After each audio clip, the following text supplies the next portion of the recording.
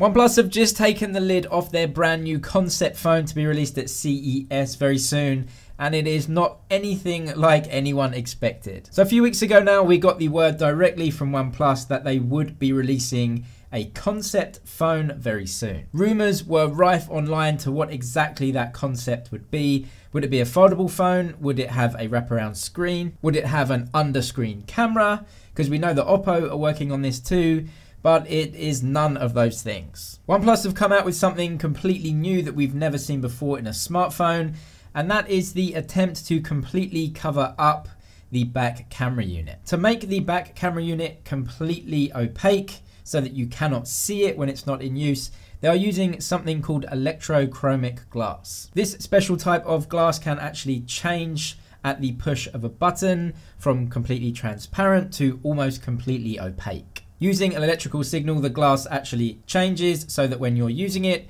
of course, the light will be able to pass through, but when you're not using it, it will look and appear as if absolutely nothing is there at all. This will obviously come with a completely flush design with the camera unit inside the phone and not part of any camera bump either. This technology is used at the moment and is found, for example, in the Boeing Dreamliner on the windows and also in McLaren cars used in their sunroofs. That is a link that many people will be familiar with. As we know, McLaren and OnePlus do team up, and there are McLaren versions of the OnePlus phones every year. Apparently, one of the OnePlus directors saw this type of glass in use in McLaren cars at the McLaren factory in the UK and thought it was a very good idea to use it in a concept OnePlus phone. Coming to the design in general, as we can see from these teasers by OnePlus, there's nothing too crazy or modern about the design. It's actually just based on what looks to be a OnePlus 7T. The camera unit and the design at the back though is very different, and of course using that electrochromic glass. The camera unit under there again is the same as we find in the OnePlus 7T,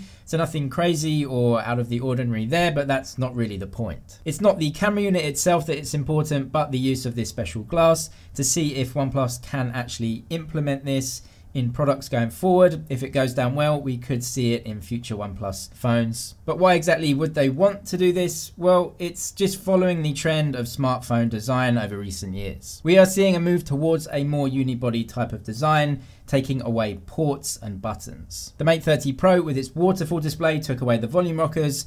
They are now on screen. The Xiaomi Mix Alpha uses a completely wraparound display, and we're seeing wireless charging technologies get faster and faster. And with the advent of 5G, it will mean that wireless connections are going to be every bit as fast as most wired connections that we use on a daily basis. This concept is apparently what OnePlus call burdenless design, the attempt to take away everything unnecessary from the user experience. So now we know what the OnePlus Concept One is, the use of this special type of glass to take away any unsightly camera bumps. So let me know what you think. Are you really impressed? Are you excited? Are you underwhelmed? Were you expecting something different? Or can you see this as something that will definitely be used in phones going forward?